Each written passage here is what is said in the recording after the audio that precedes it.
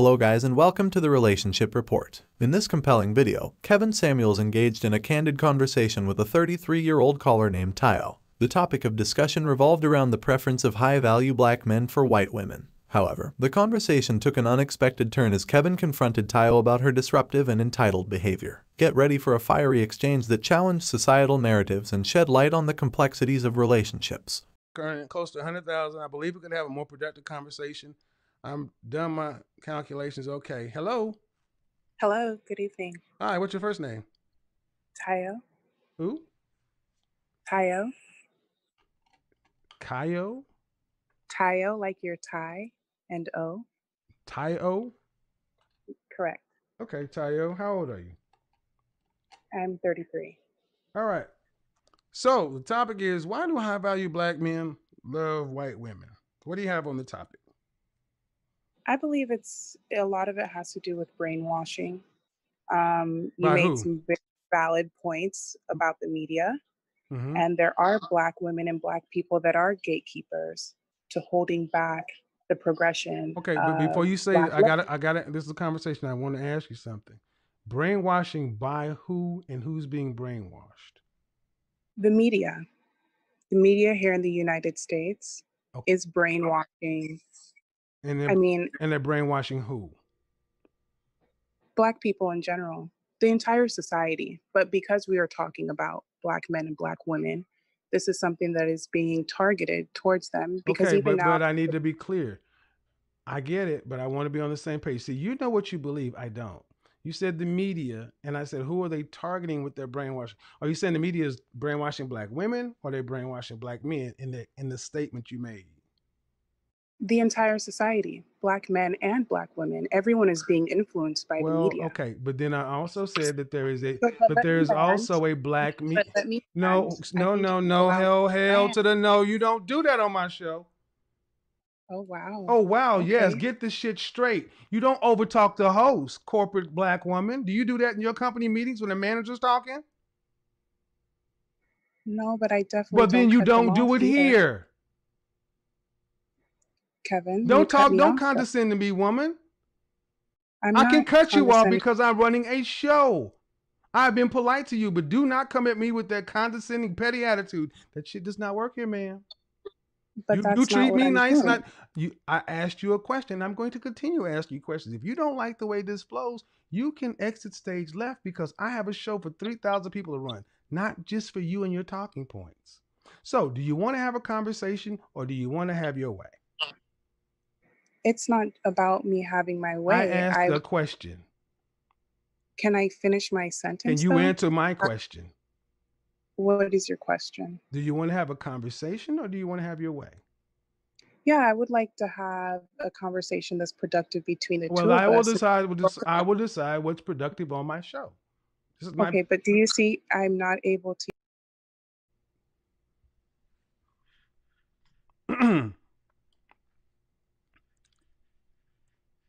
So, this is what do we notice about this, ladies? Danger zone. Say it again, brother. Danger zone.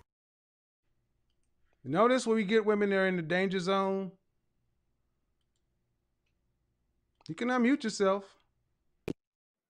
No, I'm not. I didn't mute myself. I said I muted you. I muted you. I said I'm not speaking. I wasn't speaking. I muted you because you were speaking when I was still trying to talk. See, I asked a simple. I wasn't. All right. How about this? So you need to unmute yourself. Tayo, I see it. You're 33. Honestly, I feel attacked. You're 33? Right, I don't care. Okay, could you put your husband on then?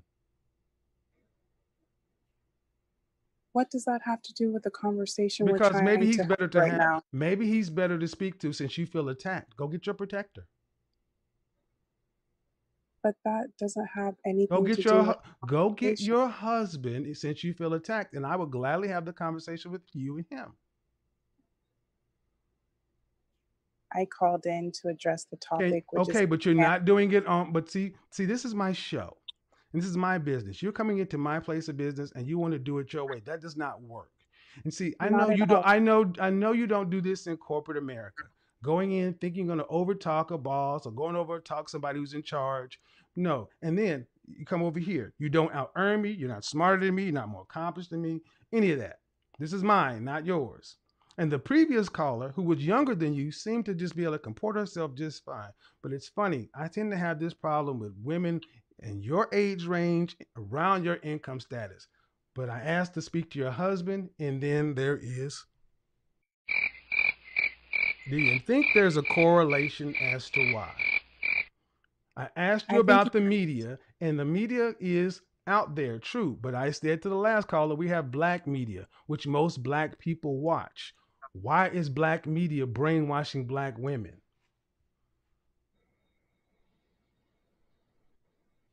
okay. So I think you've put me into a group in which you've already had some negative experiences with. All I right, did you're not. going to either answer the question or you can go to the next thing. See, this is how it goes, guys. When you get these women in they just can't win. It's like, I'm going to be right. Danger zone! We can try one more time and get on to the next person. I've listened to you put me in a category in which I'm lady, not a part. how about this? Put a period and move on if you want to have the conversation. Black media exists. Black media is what black women tend to watch far more than white media.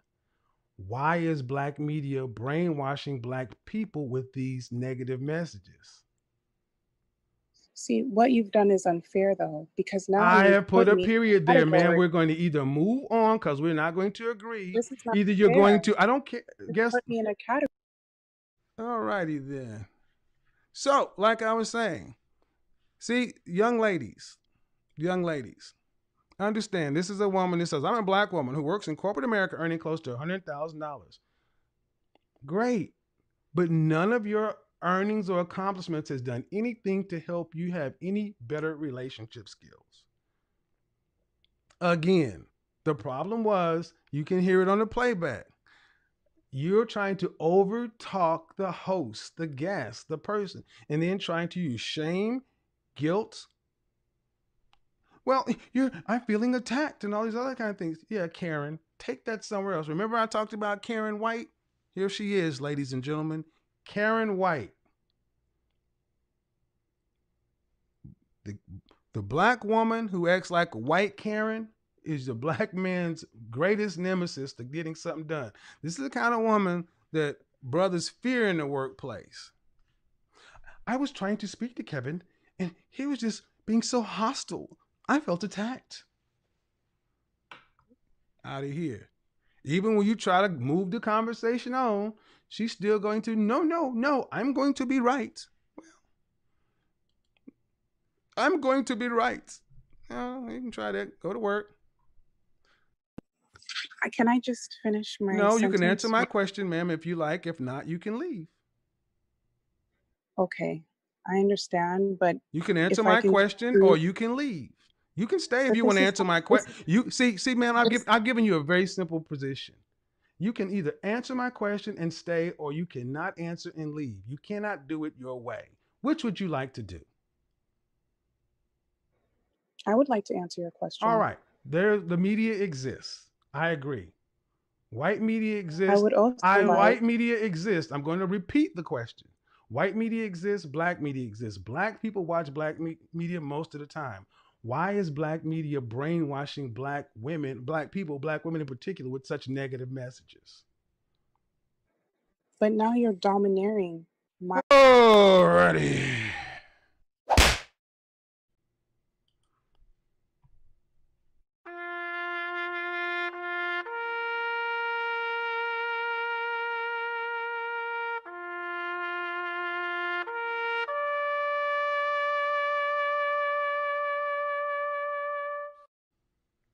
I need you guys to ask yourself a question. That $100,000 woman in corporate America, is she a liability or an asset to the average black man? You're an asset to me because you made me money. Is she an asset or a liability? Again, is it your skin tone or is it your attitude? Are you competitive in what men that you want?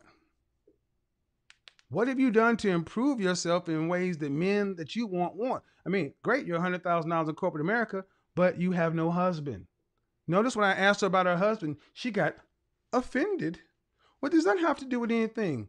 You're 33, $100,000, unmarried and in Danger zone! and unmarried. And you got a problem with it and think the problem is over here. But no, ma'am, it's not. It's over there with you because you are still stuck where you are. I can't help you because you don't want to be helped. We couldn't even talk. You didn't even want to get past the point because you're stuck so heavily in Danger You're zone! just stuck there. Shame, insults, guilt, the need to be right. She was going to be right. But see, I guarantee you, she probably has weave, which is cool. You can have those extensions, which is cool. She had that nice tonality in her voice. I said, that's great. You can match the hair and the tonality, but you can't match Becky's attitude. That's why you can't match Becky's outcomes. And like it or not, if Keith Henry is leaving women like you to go over there with other women, whose issue is it to resolve? Is it you or is it him? It's yours, because at the end of the day, when I ask you where your husband is, all I got was what? Me. That's all we got. Husband. What kind of witchcraft is that? What kind of Husa fudge are you talking about? Husband.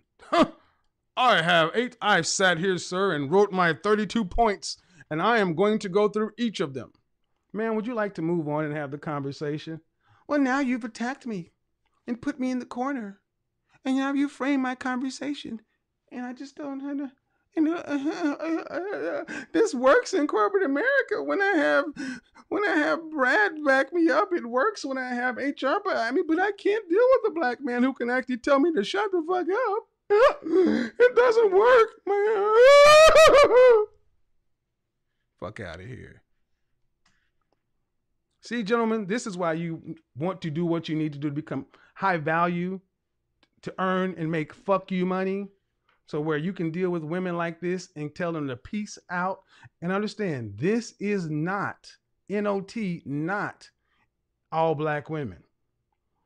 But it is uncomfortably, it's too large of a percentage, two or too many.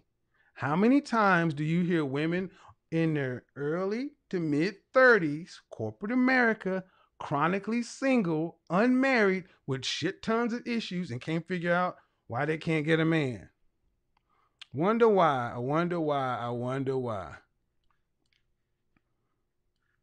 And it's our fault. Well, I hope that degree keeps you warm at night. That thing is made on, what is the degree is made of sheepskin? That's the closest you're going to get to a condom on that, because I'll tell you right now. No, sir. No, sir. Danger zone.